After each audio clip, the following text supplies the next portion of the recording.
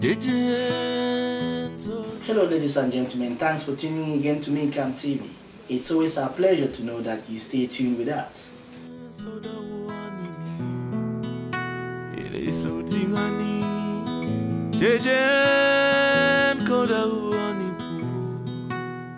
At this time in America, when career options are sprouting but budget is tight and few companies are hiring, making career choices requires extra foresight and careful planning. My guest today is a practicing pharmacist, and tonight we intend to dissect and then digest the career of a pharmacist.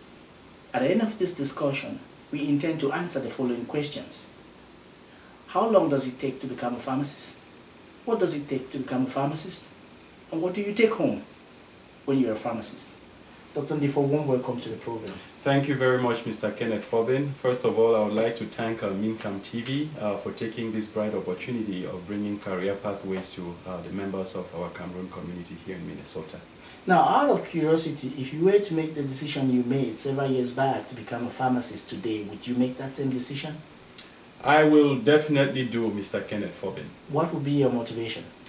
First of all, I would like to say that pharmacy to me means a lot. We play a vital part in the healthcare team, and I would like to emphasize here that there is no other professional in the healthcare team that knows drugs better than a pharmacist.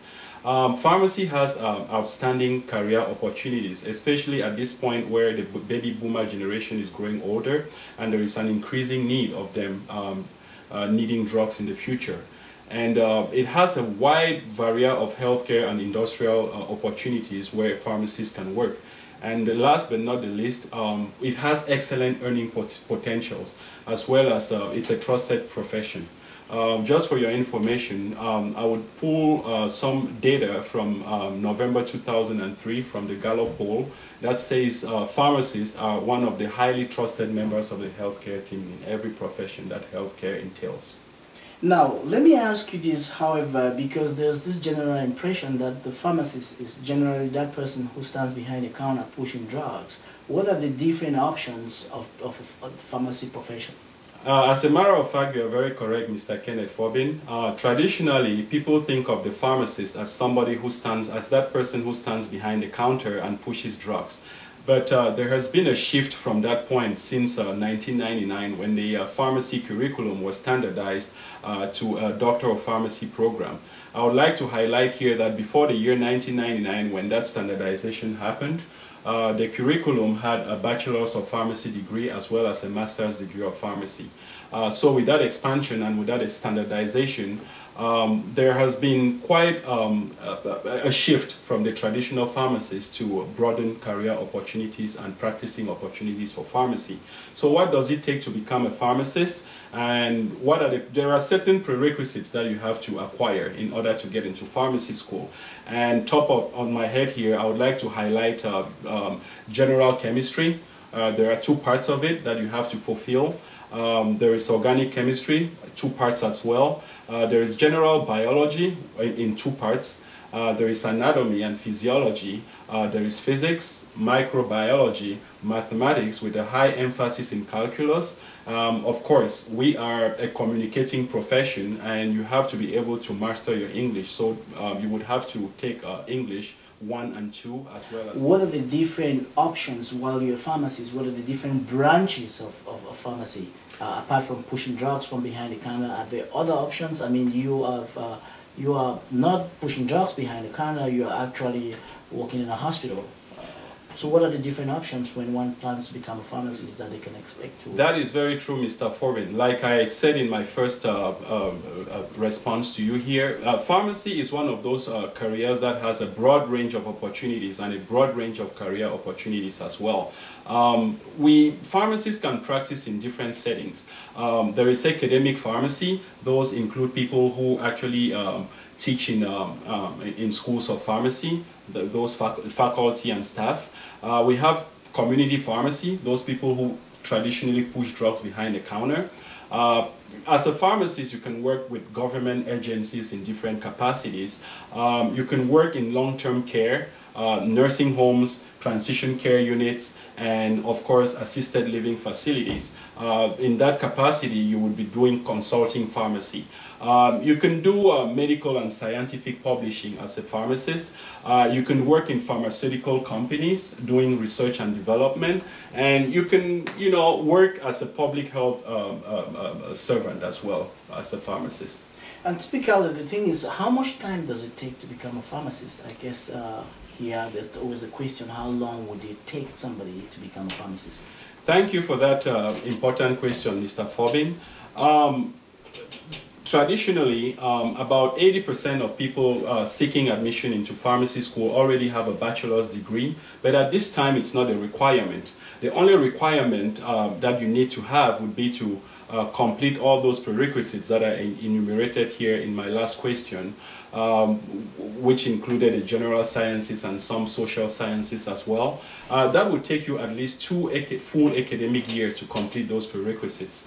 And then after you complete those, maybe in a community college or in a university, then you want to apply to enter the professional doctor of pharmacy program. That would take you 4 full academic years to complete the program. So total didactic curriculum would be about 6 years of schooling. Then after school, graduation from school, if you want to, you know, specialize in different practices of pharmacy, you might probably want to consider getting into a residency. And those residencies can go from 1 year to 3 years, depending on the specialty that you want to pick as a pharmacist. So total, that would take you a minimum of about 7 to 8 years, or even more. 7 to 8 years, that's quite so much time investing, and I understand that there's the return in investment. But let's talk, before we get into how much you make as a pharmacist, of course, which is why immigrants and everyone would be encouraged to join such a profession. There is also the question of how much does it cost? At a time when budget is really tight and companies are not hiring, one needs to look carefully into how much does it cost to become a pharmacist. That is an interesting question. Going through the pharmacy program is it's a pretty spendy deal, and but it's a worthwhile deal because you would probably get some return on your investment when you're done with school.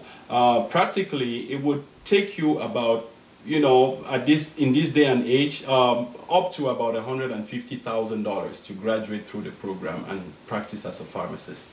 $150,000 of perhaps student loan and at least 6 years of studies. Why don't you sweeten this deal a little bit? What do you take home as a pharmacist? Well, that is a good question, Mr. Kenneth Forbin. Again, I'm going to throw in some statistics here that I got from drugtopics.com. From what they gathered in 2010, the entry salary of pharmacists per annum go from between $117,000 to $140,000. That would be straight out of school. Straight out of school, $140,000, $114,000 to $117,000 to $140,000, and I would like to highlight here that that's the national average. It might vary from region to region, but that is the national average that I got from those statistics on drugtopics.com. Now let's talk about networking, especially when you're doing your residency, because I know with medical doctors it's sometimes a problem when it's difficult to find residency. As a practicing pharmacist, what are some of the suggestions you can give to those who are currently in pharmacy school who intend to pick up residency?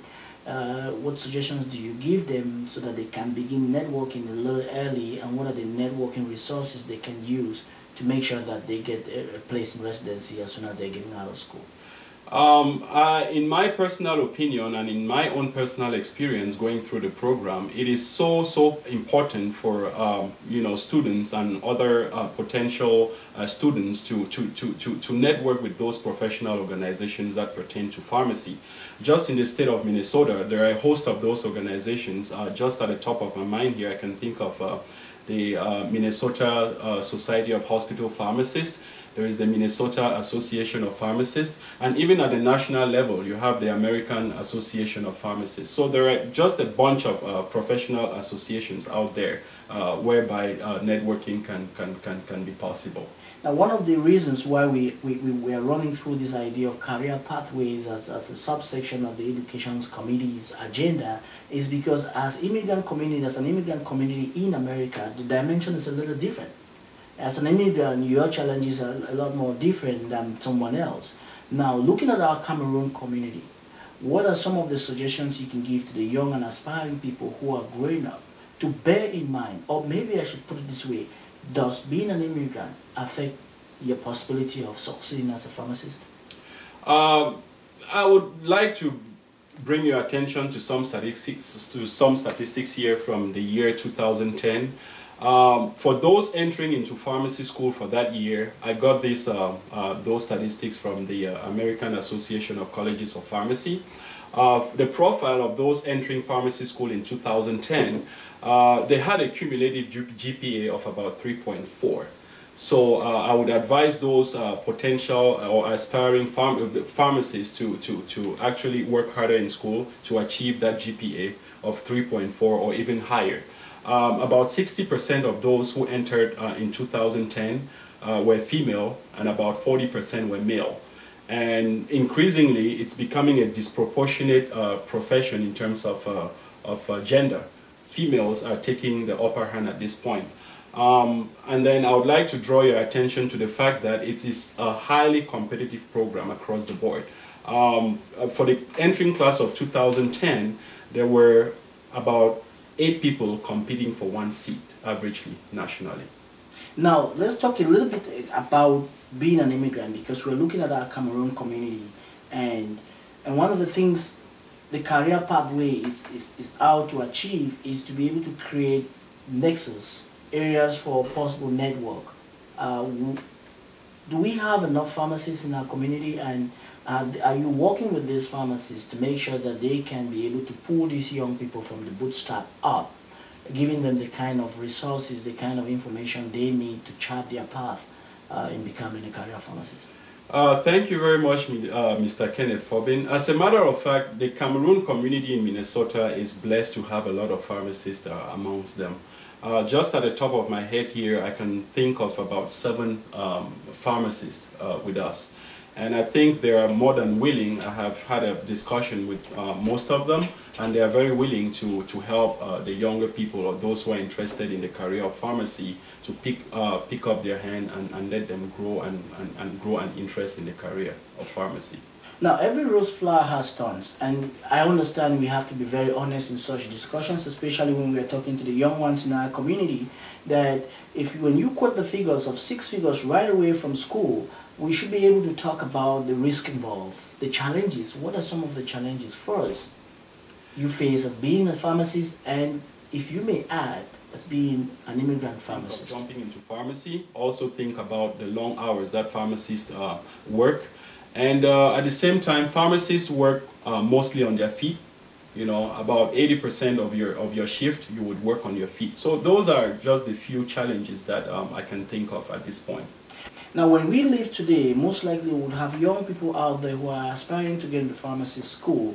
Who should they contact? How should they get in touch to be able to benefit from the resources you just explained to us that they are available through the Education Committee?